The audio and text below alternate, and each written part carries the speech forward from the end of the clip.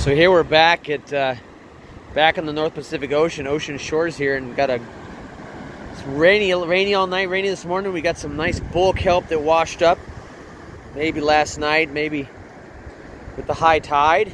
So this is some of the biggest stuff we've seen here so far. Kind of the grizzly bear of the kelp world. Got that nice floater pneumaticist here, and just these cords. I mean, this is incredible material. It's thick. And it washed up with a nice mat of all kinds of other species of multicellular algae. And that's what we've got going here. And some of this is very, very grass-like. I'm wondering if we do actually have some true plants here that came up with the kelp. I'll be posting the names of all of this stuff with this video because my kelp identification skills are still getting off the starting gate here. But we've got a lot of wonderful features. Those leafy blades, it's really kind of slimy and almost plasticky feeling. Look at the size of that though. It's a large creature, super important part of this typically rocky coast ecosystem, but it must have broken off and washed up here on the sandy beach.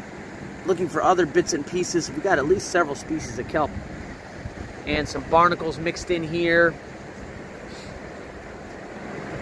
Let's maybe take a close-up look at one of these bladders.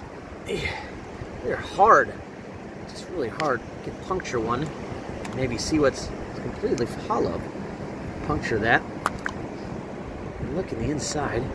That's simply to provide buoyancy so the kelp stays suspended vertically in the water. And that's how you get these kelp forests taking shape. Just remarkable stuff. These blades are a lot thinner and a lot smoother. And you can...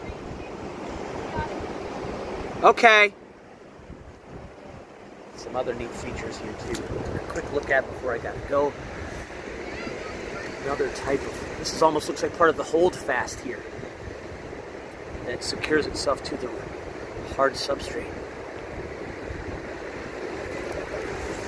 All right, guys, we'll try this again another time. Neat. Part of the strand.